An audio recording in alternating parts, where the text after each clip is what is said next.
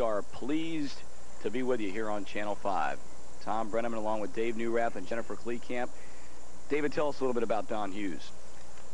Don Hughes has got a powerful cupped wrist, and he's a big, strong fella. You can see him right there staying low at the line, which is the key for big people, and getting through the ball strongly. Don Hughes is one heck of a competitor, and he's going to give Greg Lothian about all he can handle. And Tommy, but I tell you what, it's been a while since I've seen Greg this pumped up. Well, we talked about a little bit in the first match, the intensity and the look on his face and how determined he is to play with consistency today, and just like the last match, starts right out of the gate with a strike. That's what you want to do. Issue the challenge and then sit down. Let your competitor think about it a little bit. Jennifer, tell us a little bit about Don Hughes. Well, he's 36 years of age. He does average 220, very impressive, and he is a concrete finisher with Baker Construction. And has rolled that 300 game, I see, as well. Well, he starts off in a similar fashion as Jim Beckler did the last round. What does that do to you psychologically, I guess, Dave, when you come out? You talked about you want to get off with a good start and get that strike. Does it take anything out of you when you roll that first one and you don't knock him down? Well, no, it doesn't really take anything out of you, Tom, but what you have to be careful of is to not let your first couple of shots set a pattern for the match. You come out of the wings, your anxiety level's a little high. More often than not, you're a little more tentative with your first shot than you will be further on in the match, and that's exactly why he didn't carry that. It was a little too cautious instead of just letting it rip. You know, Jennifer, we talked about the numerous amounts of times you were on last year. What's the difference when you have to do this on television? Well, for a lot of people, it is a lot of pressure. The lights are a big factor, shining in your eyes as you're walking down the lane. There's no question about it. It's just a matter of experience. If you're good under pressure, you'll be good with camera lights on. And Don Hughes stepped right back up there after the spare in the first and drilled him in the second. But Greg Lothian has already rolled a strike in the first. And boy, he really looks ready. I don't think we can say that enough times. You can just tell by the way he's approaching this entire game. Boom. Got the shot in, Tommy, like we were going to talk about before, but he's so pumped up.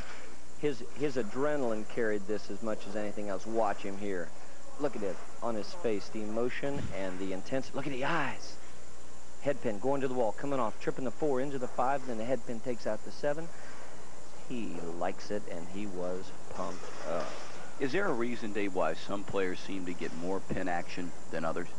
Oh, yeah. It's in the amount of wrist roll and finger lift that you physically put on the ball. And right now, Greg's got it together. If you start to hook the ball too soon, you stay in the ball too long, your wrist actually starts the rotation. Too soon kills the roll. You got to combine the wrist roll with the finger lift, and then you get a ball something like Jennifer throws.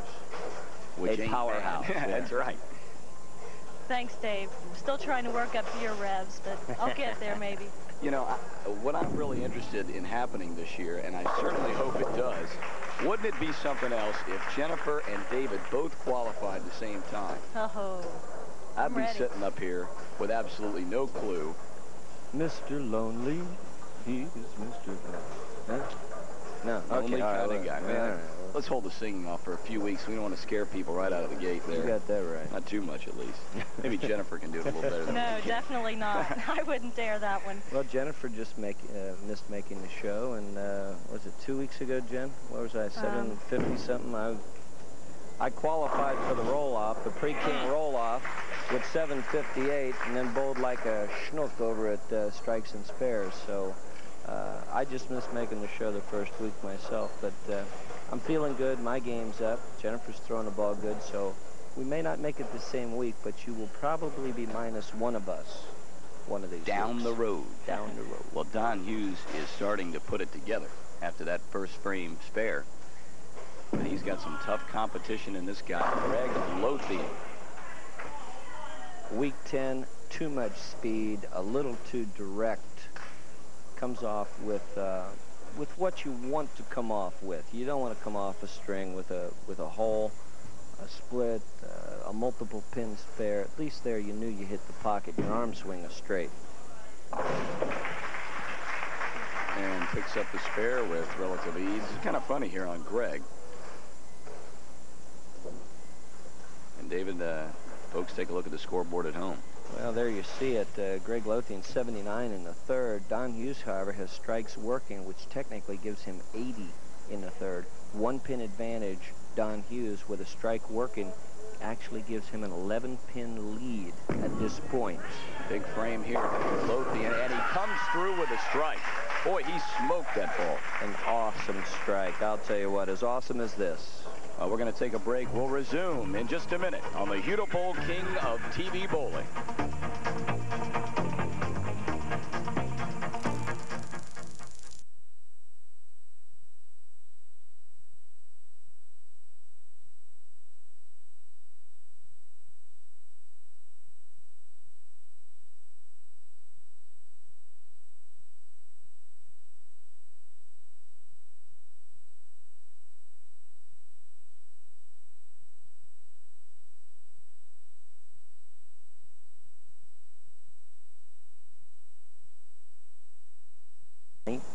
Pin lead, roughly. You can see it there. It could mushroom into something here, but you got to keep striking, and the break may have had an effect. We'll see. Maybe not. 4 strikes in a row. You know, we talked about, Don was on our show last year, and he had some awfully good moments. Well, I'll tell you what, he's having a lot of good moments right now. 1 shot at a time. 19 pins. He's definitely in the driver's seat at this point. However, Greg Lothian has got a lot of paper left, Tom. We certainly still have a long way to go.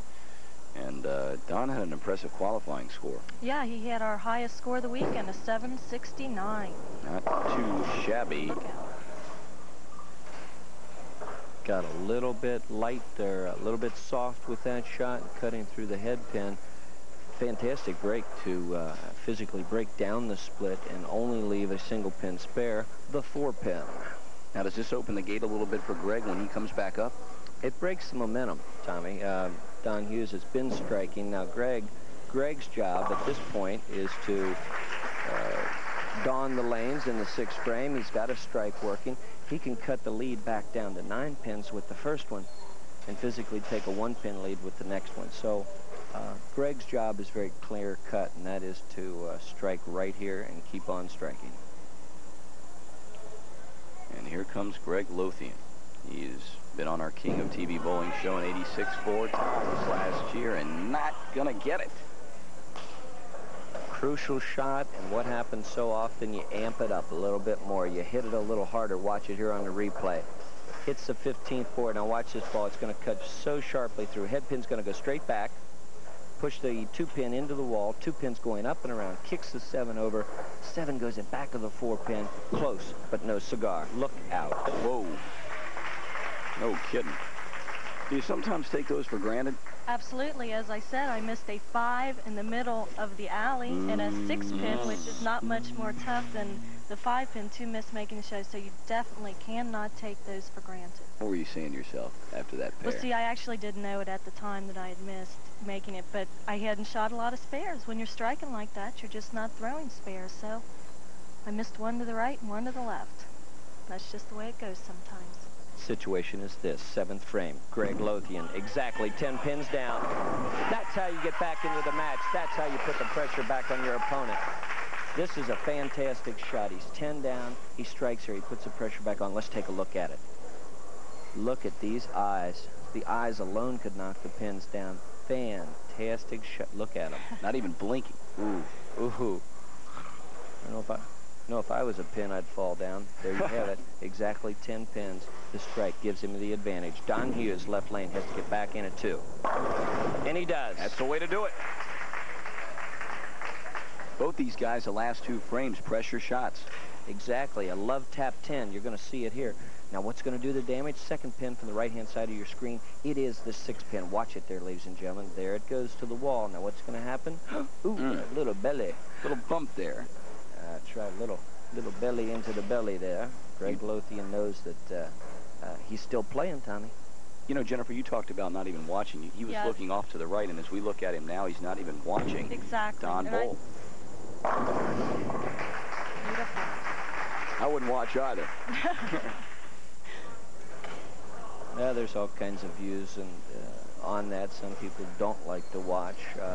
Other people, it really doesn't make a whole lot of difference. There were some pros back in the late 70s that would, you know, physically turn all the way around. But when the crowd's here and you hear the crowd reaction, you don't have to watch. You know what's going on. Wow. Absolutely perfect. These guys are really starting to heat it up. We have got a match on our hands here, David. I tell you what, look at this one. Watch this one again. Intensity, you bet. This is to keep him 10 pins down only. The eyes, again, tell the story. 10 pins in the pit. Every pin doing its job. Going to try to step back up there and do the same. You know, I think we ought to mention to the folks at home, we talk so much about league play, but you don't have to be in a league to go bowling.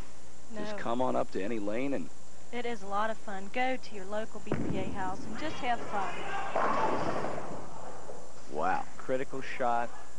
9th frame. Very, very important to get a building block. And what's he do? He leaves a soft 10. Let's watch it here. Deflection is going to be the key here. Gets the ball in about 15. Now watch the ball jump to the right. Hits the head pin. Now hits the 3, jumps to the right. That's the 6 pin going into the channel and not doing its job on the 10 pin.